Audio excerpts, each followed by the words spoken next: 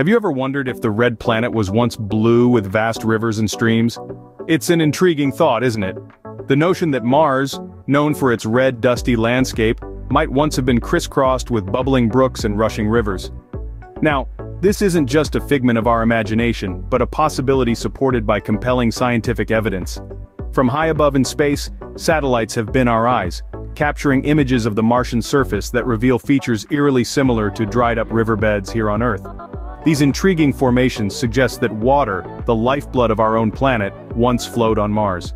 What does this mean for our understanding of the red planet? And what could it tell us about its past and perhaps even its potential to harbor life?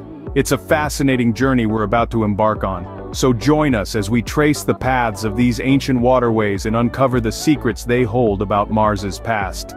From high above Mars, our satellites give us a unique perspective on the remnants of these ancient rivers. Picture this, vast networks of winding channels, etched into the Martian surface, standing as silent testaments to a time when water flowed freely on the red planet. These aren't mere figments of imagination but actual features that our eyes in the sky have spotted. We see valleys carved deep into the Martian crust, some as wide as the Grand Canyon back home. Then there are the deltas, fan-shaped deposits of sediment that tell us water once pooled and flowed here. And let's not forget the meandering riverbeds, their serpentine paths frozen in time, hinting at a slower, gentler flow of water. Each of these features paints a piece of the Martian story, a story of a planet that was once very different from the dry, barren world we see today.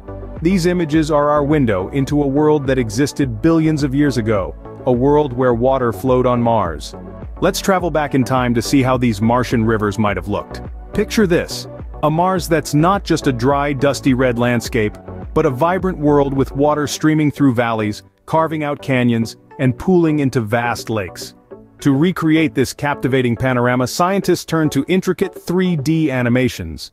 Based on the geological data gathered from orbiters, rovers, and landers, they weave together a story of an active, watery Mars.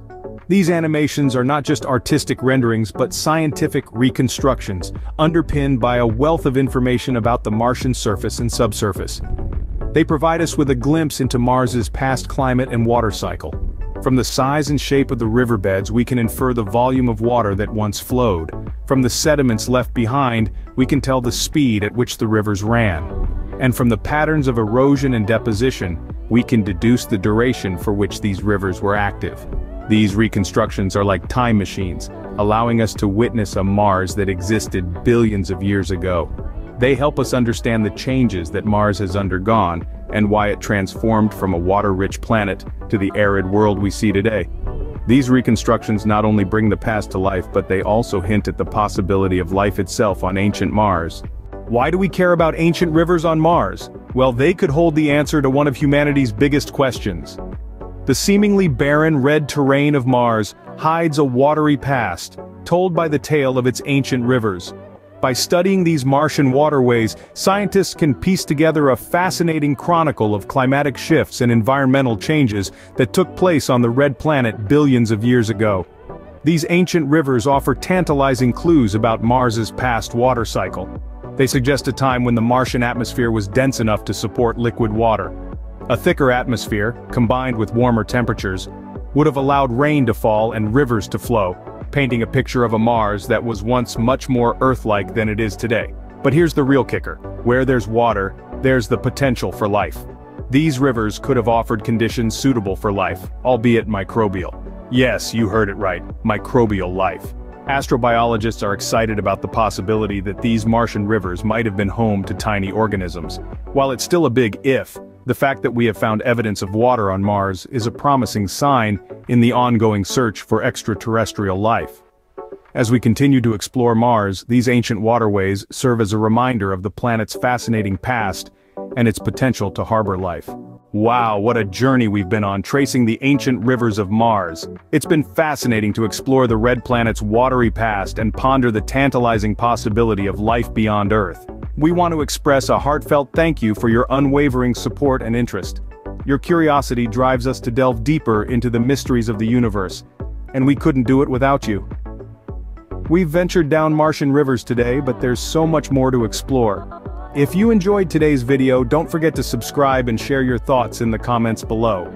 Your input is part of what makes this journey so exciting. And if you're eager for more Martian mysteries, check out our other videos in the Mars series, where we delve into topics like the planet's towering volcanoes, its expansive canyons, and its mysterious moons. Thank you for joining us on this incredible journey. We're thrilled to have you as part of our community of space explorers and can't wait to continue our journey together. So buckle up and get ready. There's so much more of the red planet to explore. Until next time, keep looking up.